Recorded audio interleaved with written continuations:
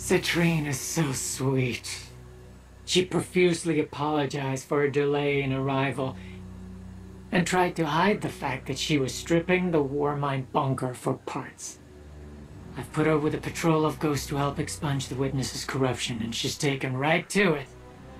And with any luck, she'll put her analytical mind to expediting the process. Citrine is brilliant, like a laser, and all she needs is a little focus.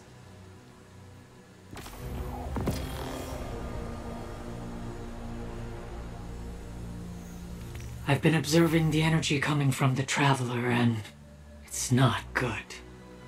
While we've been doing everything we can to heal the Traveler, the Witness's push to complete the final shape hasn't slowed.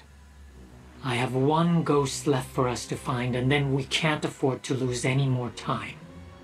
I'm sending you to find Hecate, a scholar in Hive lore, who once studied under Toland the Shatters in Eris Moor. Hecate was investigating a rumor that members of House Dusk were moving back into the old House of Devils territory in the Cosmodrome. The House of Devils have been gone for a long time, though. There has to be something else going on.